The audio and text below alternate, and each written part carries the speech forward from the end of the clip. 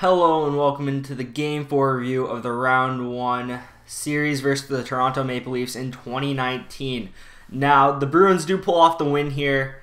However, I don't necessarily think the Bruins were the better team in this game. Now, that being said, at the end of the day, the only thing that matters is the result. And the Bruins get a huge road win in Toronto to tie the series up 2-2 and will be headed back to Boston on Friday night to take on the Leafs. And another, what I would say, must-win game. You need to maintain home ice. That way you can at least get a chance to win in Game 6, but an extremely good opportunity at home to win in Game 7. Because if you lose Game 5 at home, good luck in Game 6 on the road, because that's going to be a freaking very tough environment to win, because the Leafs will have a chance to close this out at home. So that's another must-win game. So don't get too confident, Bruins fans. You need to win Game 5 before you can be confident, in my opinion.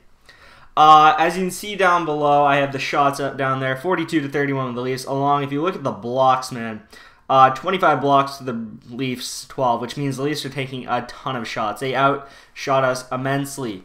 But at the end of the day, if your shots don't go in the net, they don't really matter. Face-off percentage, it was nice to see the Bruins win this category. I'm pretty sure this is the first game of the series they have won that category. You're going to see right there, 2 for 2 on the power play. Special teams is on point today. Leafs 1 for 3. So, end of the day, that difference might have been that power play goal. Hits fairly even, and as you can see, the shots, the Bruins 14-12 in the first period. I thought the Bruins' best period was the first period, and I thought they outplayed the Leafs in the first period. I thought the Leafs were clawing back in the second and the third. The Bruins were just putting in their opportunities when they got them. And very opportunistic, and that's what you got to be sometimes. You don't have to be the best team to win a game. And the Bruins weren't the best team on the ice tonight, but they won the game because they made the most of their opportunities, and their high-skill players prevailed in this one. So let's break down each goal by goal, or at least talk about each goal. I don't want to spend too much time. There's 10 goals, so if I spend too much time on each one, we'll be here all day. McAvoy gets the Bruins on the board 3 minutes and 3 seconds into the first. Wait, that's not reverse. No, that is 3 minutes and 3 seconds into the first. For some reason, I was like, wait, is that reverse? No, on the power play, Bruins go to the power play. First unit doesn't get it done. Second unit comes out there, and Grzelcyk, Coyle, and McAvoy combined for a great passing play. McAvoy with the one-timer. A very good sell. I couldn't find a good picture on it, but he jumps into the boards. Really gets you hyped as a Bruins fan to see Charlie McAvoy coming into his zone. Charlie McAvoy is going to be the best Bruins defenseman next year. I thought Brandon Carlo this year was our best defenseman for consistency reasons, but Charlie McAvoy is that guy going forward. And he has to be if the Bruins are going to be successful in this league.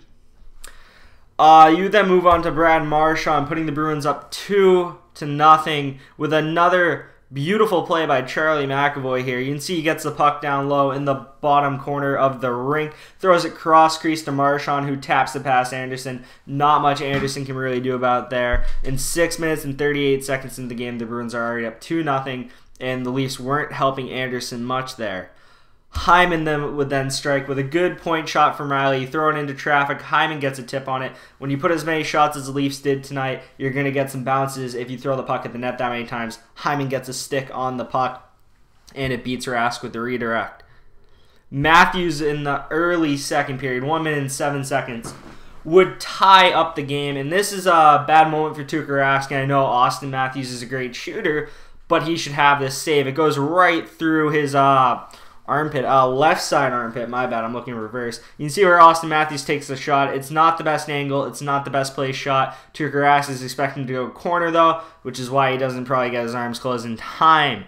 I'd like to see Tuukka save that. Nonetheless, the Leafs tied up 2-2. However, the Bruins would respond in great fashion. And finally, the person I've been waiting for to come alive the most, David Pastrnak.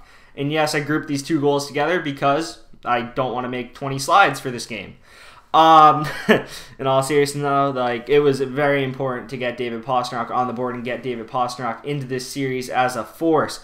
That is how the Bruins are going to win this series, and David Pastrnak, I think, was the difference in this game. In the first period, I think he was only on the ice for about 4.5 minutes. He wasn't playing good, but then he came alive, and when David Pastrnak gets scoring, David Pastrnak gets confident, and that's very important. He would have a tip-in on a great passing play between him and Marchand. Marchand would throw the sauce in front of Pastrnak. Pastrnak would beat Mitch Marner, and he would get the tip past Frederik Andersen. Frederik Andersen not really liking his team right now with the goals that are getting let up against him because there's not too much he can do about them. And on the fourth goal for the Bruins, a one-timer on the power play, and Anderson is not liking the opportunities that his team is giving up. Because the team in front of them, I should say, they were putting on the pressure, the Maple Leafs, more so in this game than the Bruins. They were controlling the game more so than the Bruins, but they just have these breakdowns, and the Bruins would take advantage of them. So, at the end of the day, sometimes that's the difference. Anyway, Pastrnak getting 2 goals here, first and second of the series. That is not a good sign if you're a Leafs fan. Great sign if you're a Bruins fan. And the Bruins will go 4-2, go to the early third period, or about 5 minutes into the third period. And I didn't show Chara taking the slap shot here because you really have to respect the screen by Patrice Bergeron, in my opinion, because this is not a hard shot from Chara from the point. This is like a half clap towards the net. He beats Anderson near post because it's an extremely well-placed shot through the traffic, which is impressive for Chara. But also, you got Bergeron fighting with Zaitsev down low. Or is that Dermott? I can't tell. I think that's Zaitsev, though. 22 is Zaitsev, right? Dermott's 23, I think. Yeah, I think that's Zaitsev. I can't read the name, though. I'm not good with numbers. But fighting down low with Zaitsev, Anderson, you see, he's peeking. He's like, where is the puck? Where is the shot coming from? Because Tavares is also kind of screening up top. Puck gets through and beats him. And 5-2, really hard lead to come back from, but the Leafs would get going. The Leafs would be swarming in the late third period. About less than 10 minutes to go, Leafs started to turn into that extra gear, and they would get 2 on the boards. You would have a great pass on the power play. McAvoy would go to the box for a high stick. Yes, it was a high stick on Hyman, and those two guys really don't like each other. But Marner with a beautiful pass over to Matthews, basically giving an empty net. Not much Rask can do there. Then about a minute later, I want to say. No, about a minute and a half later, it looks like. Dermott with a shot from the point. It goes through everything. As you can see, Tuukka heavily screened. I think it hits off Noel Achari and goes top shelf. Hard for Tuukka to see that. Hard for Tuukka to react to that redirect. Leafs to make it 5-4. But then after this, the Bruins, right when you think they're about to collapse, they really tighten up with some great shifts. I was thinking to myself, you really need a good shift here. They got a good shift. Then the next shift, a really good shift. A really good shift. Smart plays by Marchand. Smart plays by Coyle. Smart plays by the Bruins forwards to not create turnovers in bad areas. And yes, the Leafs had a chance or two, but that's going to happen when there's 6 minutes on the clock. But overall, great defensive work after looking like they were going to collapse. And the Bruins close out. They get the empty net with 2 seconds left. I actually put a little money on the Bruins to win by 2 tonight, so I was grateful to see that puck go past the Toronto line of defense and Joachim Nordstrom get it and put it in because, you know, betting's a little fun. I don't bet too much, though. As for that, though, a really, really important and necessary win for the Boston Bruins going forward in this series. Because if they lost this game, there was a good chance they were not winning this series. I would have favored the Leafs if the Bruins had lost this game. I now favor the Bruins because they have the home ice advantage, and that is important in this series.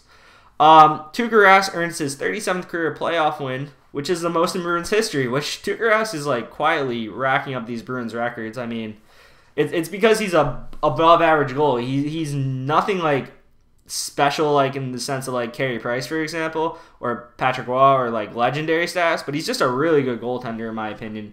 And I know a lot of Bruins fans don't like him. I don't really dislike or like Rask. I just notice that he's a solid goaltender, and we don't have Martin Jones, so we can't complain too much.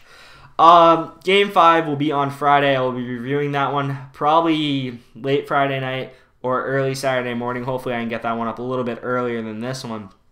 And the big thing, this right here, the fourth line tonight was garbage. I think if you watch the game, you notice when they were on the ice, the Leafs bullied them. Sean Kuraly is a game-time decision for Game 5, and Sean Kuraly is the spark plug that ran the Bruins' fourth line this year, which made them a very good force. When you had Kuraly at center, Wagner on the wing, and Achari on the other wing, very tough line to match up against with speed. I don't think Achari's been good in the center role on the fourth line, and moving him up to the wing would be better. He doesn't fit in the center role. Sean Kuraly does. He's a fast player, brings energy, and that's a very good sign for the Bruins because that is the line that has been torched. And for all you know, the fourth line, them getting Kuraly could be a big difference in whether the Bruins win or lose this series. You don't know. But overall, I'm really happy with the result. The Bruins could have played better, but on the road, you know, sometimes you're going to get outplayed, and you need to win games you get outplayed in sometimes to win the Stanley Cup. You're not going to win the Stanley Cup, well, most of the time. You're not going to win the Stanley Cup by only winning games you outplay teams in. You need a little bit of luck to win the Cup. And the Bruins got a little bit of luck tonight. They executed. I'm not saying it was all luck. They executed, and they deserved the win. They didn't necessarily outplay the Leafs, so I know that might be confusing to say. But they put the puck in the net more. They took advantage of their opportunities. They deserve to win because of that. And we're moving on. The Bruins need to win Game 5. It's an important game. I hope you like this video. If you want to follow me on Twitter, hit me with that follow. If you like the video, hit that thumbs up button. Leave a comment down below telling me your thoughts on the game or how stupid I am. I love those comments. And subscribe if you like my content. I'm going to be covering the rest of the Bruins playoffs, and I hope it lasts a while. I'll see you next time. Peace.